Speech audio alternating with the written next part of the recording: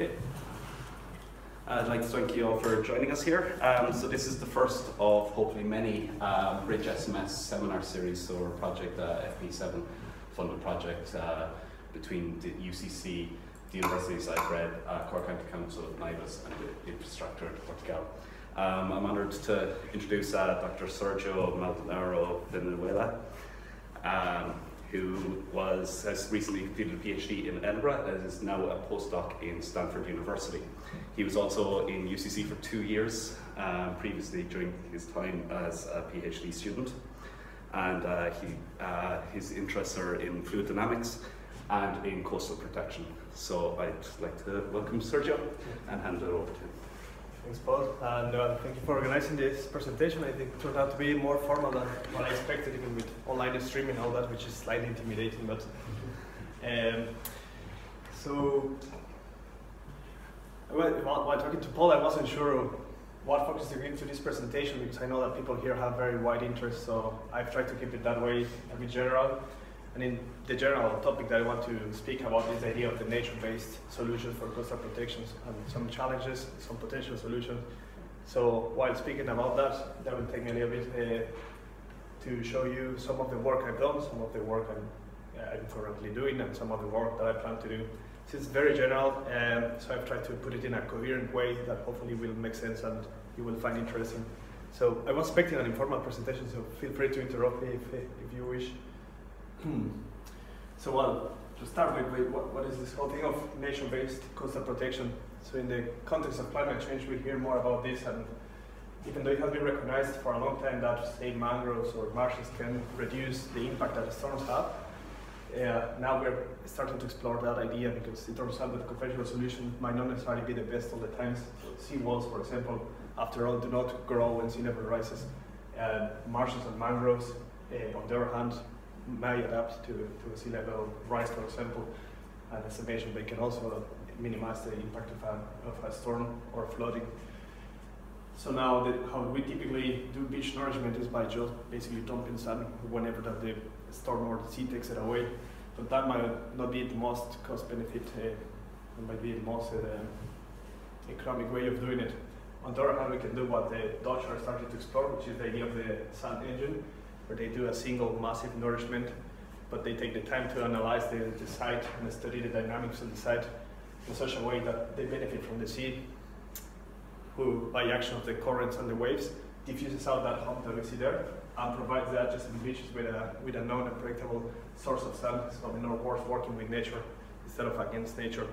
So these are ideas that are starting to be explored, but I think we are still there's so much uncertainty about this. Some of the challenges are at the two ends, the way I see it, at the fundamental and at the applied end. So the fundamental, we fundamentally ignore how, for example, vegetation interacts with the hydrodynamics. And at the other end, at the applied end, we need the people with money, the policy makers, the stakeholders to invest on this fundamental research. So how can we tackle that problem? So that's something that I want to talk about. And that's, in a nutshell, what I'm currently doing during my postdoc at Stanford, is try to work in these two sides. So on one side I work at the Department of Geophysics. I will speak a bit about this in a second. And on the other side I work with the Natural Capital Project, and I'm trying to bridge these two. So the Natural Capital Project, or NatCap, in a nutshell, is a project where we try to integrate the intrinsic value of nature, in this case in protecting the coast, into major decisions, management decisions, development decisions, and so on. And we do this through the development of open source software, which is called Invest, which is used to map and value the services provided by nature. So for example, and this is really aimed at the policymakers, not so much at the scientists. So it has to be simple and visual to convince them. So for example, we have your coast, and we plot where your ecosystems are protecting you the most in such a way that you are convinced that then it's worth investing on these ecosystems, in restoring them or in protecting them. And we do this for coastal protection. This is also done for recreation, fisheries, renewable energy, carbon capture, and many other services provided by ecosystems. So as I mentioned, within this pretty large project, I'm in charge of the coastal protection, coastal engineering area. And another challenge with this is that this is also thought to be used in countries where so-called developing world, where sometimes we do not have much expertise or we do not have much resources. So this has to work in places where there is very limited data and very poor expertise and resources too. So that's a major challenge in the development of this software. On the other hand, I'm also based at at Stanford at the Department of Geophysics, where I work for the group of simulation of geophysical multi-phase flows. And it's a wide group. We've looked at lava flows, at tsunamis, and so on, everything that is multi-phase and geophysical. And then we worked at the development of computational codes, or original codes that are customized for the problem at hand. So more in particular, some of the stuff I do is, for example, this work we have we're currently working with the Bahamas, with the government. One of the Bahamas are many islands, and one of the largest island, it's very underdeveloped, and they want to develop it, but in a way that is sustainable. So they want this to be a pilot project where they can play with this green engineering, that is being called, or hybrids between green and gray. For example, we have a beach profile there in the Bahamas. We have potentially a seawall and mangrove, and what they want to see is how can we combine this in a way that yields the best or the minimum cost, still protecting the shore. So this is kind of clause they're interested in seeing. So something that the maximum water level reached at the seawall for a given storm as a function of the restored mangrove buffer. So this is something that a policymaker can analyze, right? So they look, if I have no mangrove for a given storm, I would have 1.6 meters of water at my coast. Hence, I need a seawall that is at least 1.6 meters or taller. Then, if I restore 800 meters of mangrove, that is reduced by 50%. Well, restoring 800 meters of mangrove might be very expensive, so how about I will restore 100 meters, then that still reduces by 25%. So they can start playing with that and to come up with their decision. And that's what it's, the type of outcomes that we expect from this open source software that I was speaking about. But of course, a course like this has to be informed by physics-based models.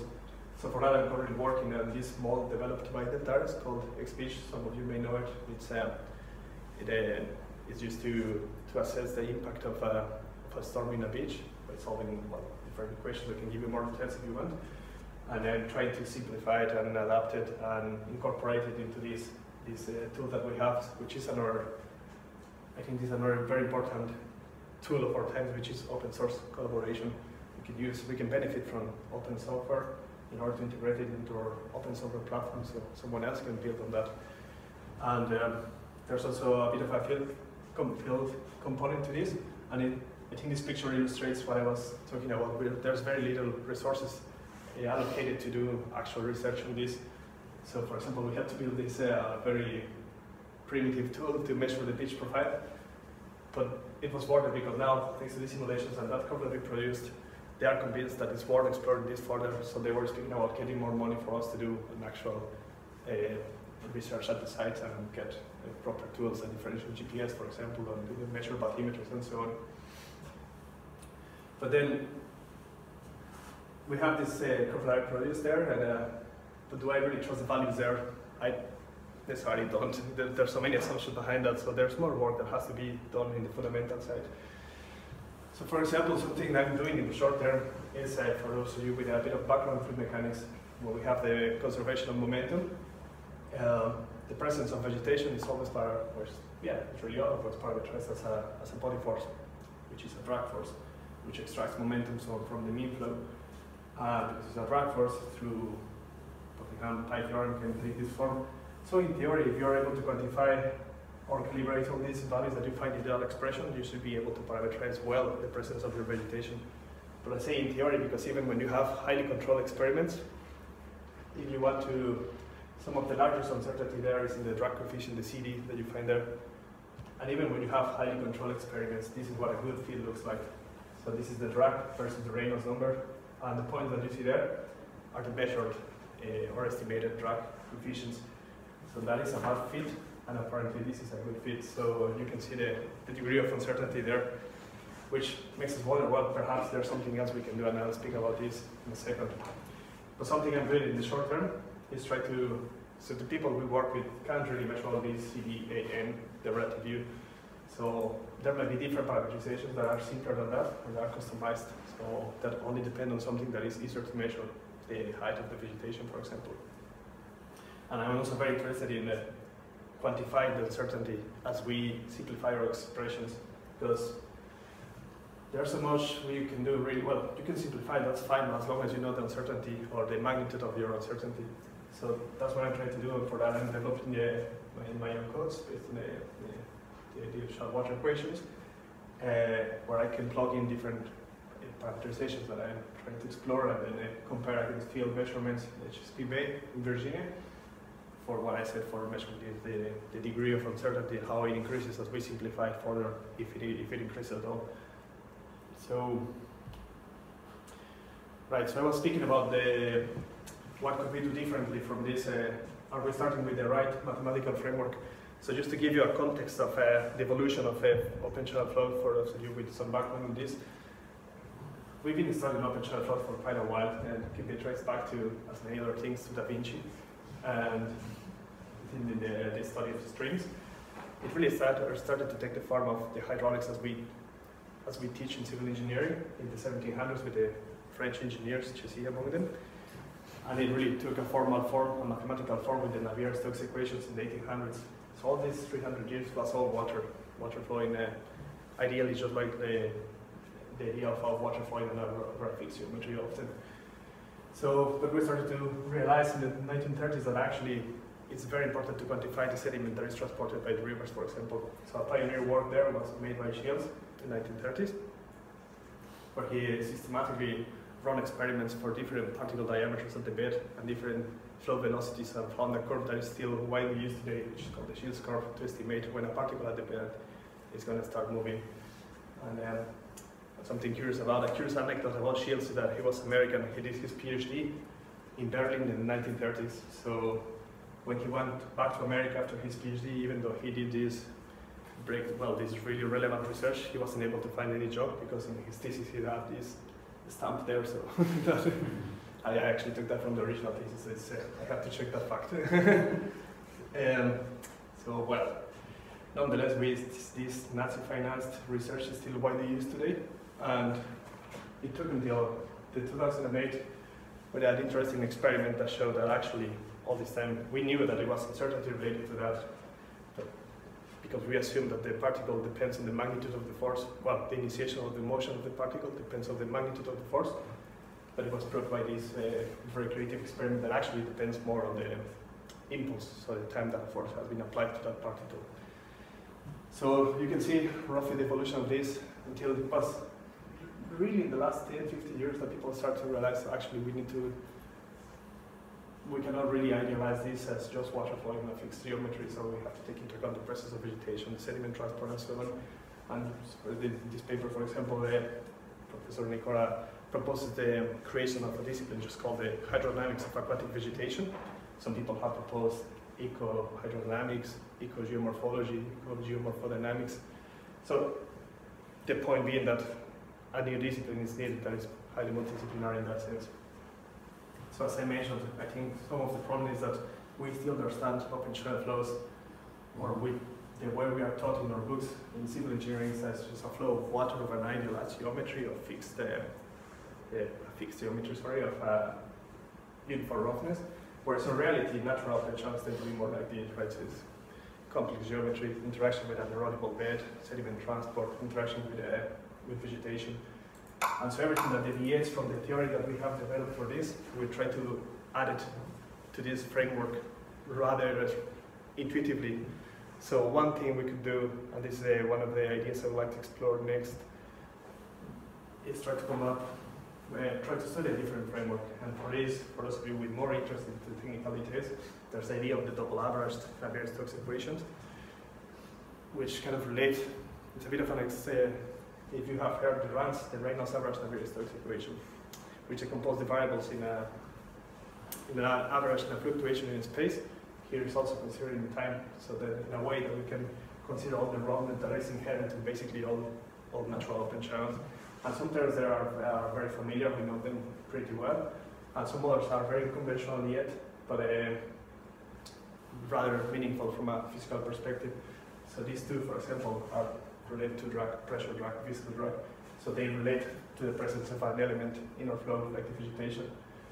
So, and this is what I meant. Sometimes this is what we just dumped into this type of expression, rather from an intuitive, rather from intuition instead of a mathematical rigor. But it's not only mathematical rigor I care about when I look at these equations. It's also because if you start from the very general case and then you simplify from there, then you have more control over what you simplify, what you leave outside, and you can also have an idea of the magnitude of your uncertainty when you want to use a simple expression. You might not be able to apply this equation. You might have to do something like what we are doing if you want to connect with the applied end, but at least you know what is uncertainty there. And this might not sound so important, but in the project, in the context of the project where I work, where at the end you connect these, say, geophysical variables, water levels, erosion of the of the beach, when you connect that to metrics like number of lives at risk, then the uncertainty is important. It's important to know if it's 100 plus minus 1 lives or 100 plus minus 100 lives.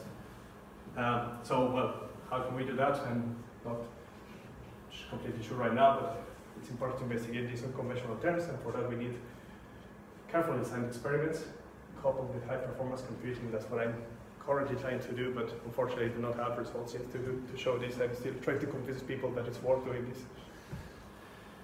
Another idea, and after this I will connect with some of the work I've done in sediment transport for those of you interested a little bit on scour, for example.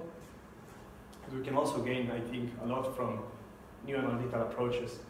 So we tend to look at the same problem from the same perspective. We add things to that, so sometimes it's worth rethinking the problem. An example here is, for example, equilibrium beach profiles.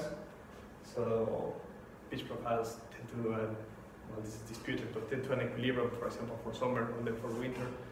And this has historically been, or has been seen as a problem of fitting a curve to field measurements. And then it's just perfection of that, so let's try to improve this parameter or so on. And I like this paper from 2006 because they show that actually if we treat this as a thermodynamic system, it should not violate second law of thermodynamics. And they prove that you can actually find analytical solutions that fit these beach profiles very well. And well, in environmental fluid mechanics, thermodynamics tends to be underused. Perhaps this is related to the fact that environmental fluid mechanics tend to be dominated by civil engineers who might not necessarily have a strong background or interest in thermodynamics. So, but I think this could also be used, for example, to study, to reanalyze the generation of bed forms, which is something that is still not completely understood. So to give an example of this, I would like to refer to the work I did during my PhD. So as Paul mentioned, I finished my PhD at the University of Edinburgh. Professor Alistair Borwick, I'm not sure if some of you might know him. And then I was very interested, as I mentioned, in morphodynamics, and hopefully some of you will have similar interest in the context of the scour of offshore structures or bridges, basic bridges. The two questions really I wanted to answer is, can we reduce the empiricism in the conventional morphodynamic models? And I'll speak a little bit about this in a second. And then can we improve the conventional models? So to give you a very short introduction to this, the conventional way in which we approach the problem, it's when we have, say, a bathymetry, so topography of the seabed, then we run some model that gives you hydrodynamics, so whether you're looking at waves or tides or so on, you end up with something like this, a velocity field. And to this velocity field, you couple or you invoke a sediment transport module. It tells you for his velocity field you will have these sediment transport rates. And the sediment transport rates, of course, will cause a change in your bathymetry, and so you continue your loop. And basically all the big models that you will find out there, the software like Def3, Mach21, Telemac, XBeach, they all follow this general pattern. But I was particularly interested in that model there, the sediment transport, because almost invariably this is an empirical formula, and there are dozens of these. Basically everyone with a flume comes up with his or her own empirical expression. And the interesting thing is they all yield very different results, so there's a huge uncertainty there related to that empiricism. So I wanted to see if we could do something different with that. So referring to this idea of trying new analytical approaches, I thought we could probably think about this as a form of a flow divided in two layers, where we have transfers of mass and momentum between all layers. The third layer being the bed, which is fixed, with some assumptions. For example, the lower layer would be fixed in time and space.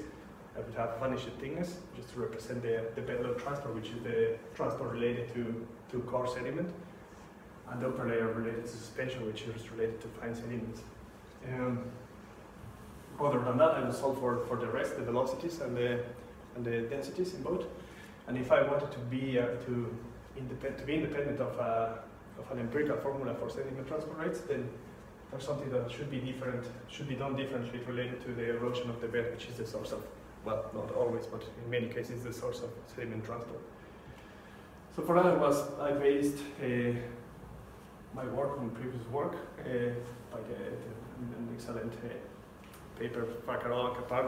And the idea roughly goes like this. If you think of your bed as an interface that feels two different shear stresses at the upper and lower part of this interface, and then you think of the upper one as being the one caused by the flow, hence you can use a HC type expression, which is dependent on the quadratic velocity, and you think on the lower one as a bed resistance that comes from the idea of a failure plate in soil mechanics, then the difference between the two should be related to a transfer of mass, in other words, an erosion.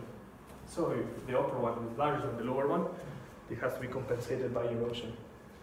So then, when there is erosion, because of conservation of mass, all that sediment that has been lifted, it has to be transported. So then we have sediment transport. Another consequence is, of course, the mean level of the bed lowers. And this mass transported there is modeled as an increase in the average density of that particular layer. So in other words, then you can solve sediment transport, hydrodynamics, and morphological evolution, all coupled in the same model, without requiring an empirical formula for sediment transport rates. You still require some empirical expressions to parameterize your stresses, obviously. So, well, just to show that it works, I validated against a common empirical expression for bedrock transport. We have our shear stress or measured bedrock transport rates.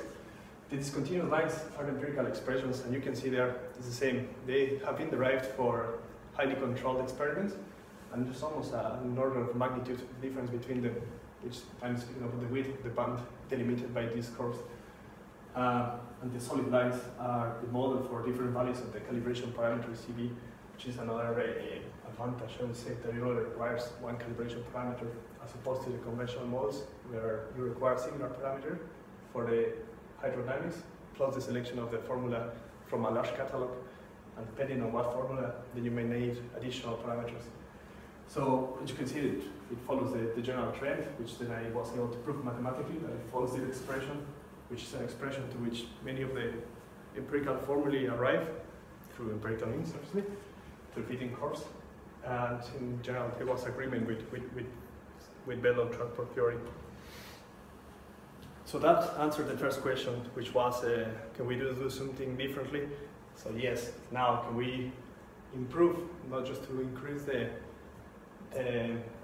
availability of options, but then can we improve the ones that tend to be used most of the times? So if I run a typical benchmark case, which is the migration of a sandbar, so think of a sandbar which is submerged and is subject to a current to start migrating. We know this problem very well from a qualitative perspective. So the sandbar has to migrate down the stream, and the downstream face of the sandbar has to steepen with time. And also we know that this cannot steepen to the infinite because of gravity. So when it's really steep, due to gravity, the sediment particles will try to move in the downslope direction, which, if you think about this as an advection diffusion problem, that translates into diffusion, right? So when I run the model, it agreed with all this that I just said very well. So we have the migration, the steepening of the downstream phase, and also some diffusion. As opposed to when we run the conventional model, which this is a well-known problem, but yes, it has the migration, the steepening, but it creates these unrealistic oscillations there. Often these oscillations are treated from a numerical perspective, so they add some numerical diffusion to this, to which I was against too, because the diffusion is real, it's physical-based diffusion, so you should not combine numerics with physics there. So I argued that the model had the advantage of inherently including this diffusion that prevented the formation of these unrealistic oscillations, but then I need to prove that it was the right diffusion. So we know it has a high diffusion, though, but is it not too much diffusion? So, well, then I validated against some experiments in tilting dunes that yielded good results, which led me to the second question that I told you at the beginning. So can we use this model can we use the upper model to improve the lower model? For that, one thing I did was a conventional way of treating this problem, as I mentioned, is when you have your sediment transport QB, you often add a second term, which is what you see there, that is proportional to the slope, meaning that when the slope is tangent of beta, when it's zero, of course, that term vanishes. It's also proportional to the sediment transport itself, as you would expect, and then multiplied by this diffusivity coefficient, epsilon, which in the conventional way is another calibration parameter. So they just play with that, trying to fit their measurement when you have measurements, so another calibration, adding empiricism to the approach. But then I realized that actually if you divide that and you define this capital pi by dividing it into everything by QBH, that's a equation of a line, which is important because from my model I was able to find an analytical expression for this capital pi as a function of the tangent of the slope. And it's non-linear. It's the red non-linear line that you see there. Strictly speaking, it's non-linear, but actually for a wide range of values, follows a very linear behavior, as you can see by the overlapping of the red lines there. Sorry, the black lines to the red lines. In other words, the slope of these black lines is the epsilon there. So you could use the model to come up with an analytical expression for epsilon that does not require any other calibration parameters. Trying to tackle the problem of reducing empiricism, and this is the expression that I was able to derive, which at the very least is physically meaningful. So tau here represents the shear stress. So as you can see, for a large shear stress, large velocities, this term, the whole term vanishes, which is what you observe in experiments. In other words, it doesn't matter if you have a horizontal slope or a very steep slope. If the flow is really fast, it's all governed by the hydrodynamics, which is represented there. So then just to test this idea, I compared against, it was difficult to compare against other expressions for epsilon because what I said, it tends to be a calibration parameter, so people use different values, often constant. There's one work that doesn't propose a value for that, but from his work I could deduce what they would have proposed if they wanted, which was not that different from that one, but it was. So that's from the work by Baylor. And so again, we have the same problem, the sandbar. You start with something like this. The black line is with no modification, so the epsilon growth is 0. So again, you have the creation of these unrealistic oscillations, which eventually renders the model unstable. Then if I plug in the expression by Baylor that I deduced from Baylor's work, we end up with the blue line. So yes, it avoids the creation of these oscillations, but it's over diffusive. It doesn't have the steepening of the downstream phase that I spoke about. Then we plug in the red, the one that I proposed, we end up with the red line, which at least from a qualitative perspective, it has what we expect, the migration and the steepening of that, and the prevention of these oscillations. So there is potential. Unfortunately, I wasn't able to compare against experiments because that's another problem. We are lacking basic experiments that you could use for calibration purposes. And if you are into curiosities, this expression also takes this form, which the tangent of this phi is the angle of repose. For those of you who background in soil mechanics, you know this tends to be a constant around 30 degrees for sand. So numerically, this is very, very similar to 100 von Karman constant, which might be just a coincidence, but it's interesting nonetheless. So summarizing what I said in the last slides, it is worth approaching the old problem with new analytical tools, because that can help us generate new insights into the problem.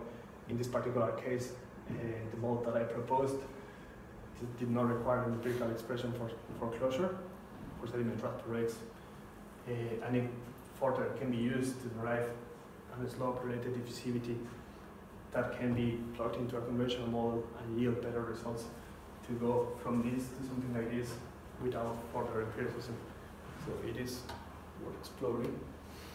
So in connection to renewable energy, what can we do now? That was chapter 2, so now to conclude, I know everyone here has interest in renewable energy, So some of the work we also do with the natural capital project, as I mentioned, some of it is coastal protection, some of it is recreation, some of it is carbon capture.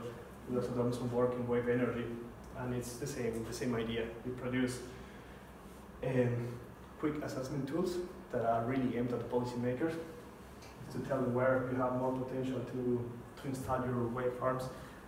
But that in itself is not so difficult, right? A lot of people have done similar things. But what is interesting about this is because it's a quick assessment tool, and basically anyone can run this, you can combine it with other things. So it turns out that in some places, for example, this in British Columbia, you may have conflicts. So you may have a lot of potential where you also have fisheries. So then if you develop wind farms where people benefit from fishing, you lose and you win. So you can also play with that in this tool, so you can do there and see where is that you have the least conflict. So something else we can do with that, in my view, is to connect also this concept of wave energy to coastal protection. After all, a wave energy farm, it's extracts energy from the sea, reduces the wave heights. So this can be also beneficial. So you can use this if you want a project of beach recovery, for example, or if you want to create a low energy climate that sometimes is required to restore these ecosystems like marshes or mangroves in tropical areas. Again, for this, the same applies. We need to create these tools that are aimed at the people who have the funding and the money, so they finance the fundamental research that we need in order to make sure that we implement this in a correct way. So yeah, that's all I have. So thank you very much for your attention, and well, any questions are very welcome.